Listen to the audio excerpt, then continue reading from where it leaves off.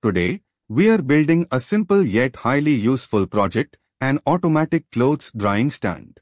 This automatic drying stand is designed to keep your clothes dry by retracting when it senses rain. For this project, we'll be using the following components: Arduino UNO, one servo motor to move the drying stand, one raindrop sensor to detect rain, an USB cable to upload the code in Arduino, a double battery holder with a DC power jack and switch, two lithium-ion batteries, jumper wires for connections. Let's start the connections. First, we'll start with the raindrop sensor. This sensor detects rain by measuring moisture on its surface. It has 4 pins: VCC, GND, D0 and a 0.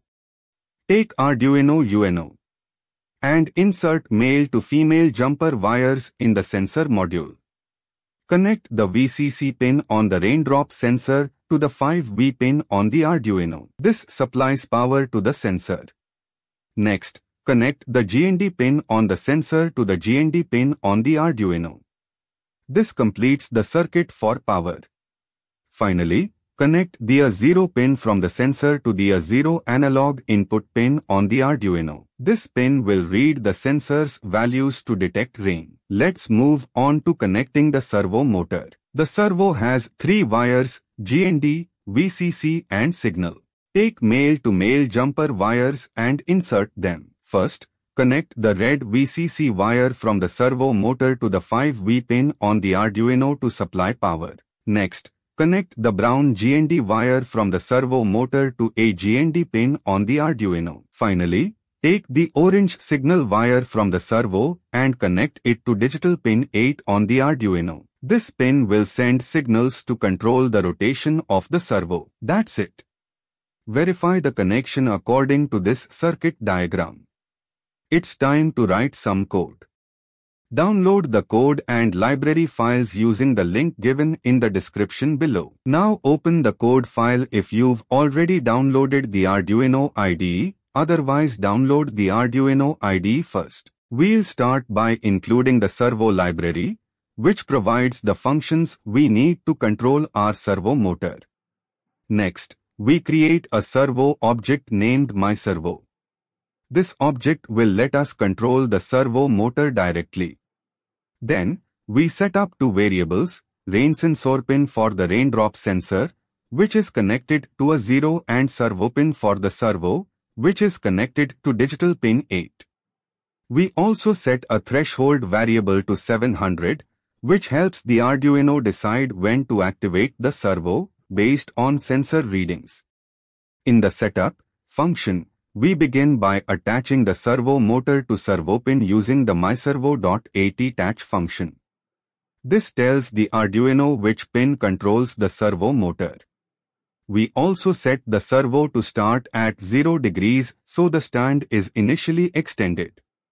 Next, we define rain sensor pin as an input and start serial communication, which will let us see sensor values in the serial monitor for debugging. Now let's move into the loop function, where the main logic happens. We start by reading the rain sensor's value using analog read and store it in sensor value. This value represents the moisture level the sensor is detecting. Then, we print this value to the serial monitor to keep track of it and help us adjust the threshold if needed. Now, here's the part that makes the stand move. We check if sensor value is below the threshold. If it is, that means rain is detected. When it's raining, we use myServo.write to move the servo to 90 degrees. This action retracts the drying stand to protect the clothes. To ensure the movement is smooth, the servo rotates slowly in small steps until it reaches 90 degrees. If the sensor value is above the threshold, that means it's dry. In this case, the servo slowly moves back to 0 degrees, extending the stand. We finish the loop with a 1-second delay. This gives the sensor a little break between each reading and helps stabilize the system, ensuring it doesn't react too quickly to short-term changes in moisture. That's it. Now upload the code by following some instructions. Connect the Arduino UNO to your computer using a USB cable. Then, go here and select the port. In the same menu and select board, that is Arduino UNO. Now upload the code by clicking the upload button. You can see the sketch is first verified by the compiler and then uploaded to the Arduino.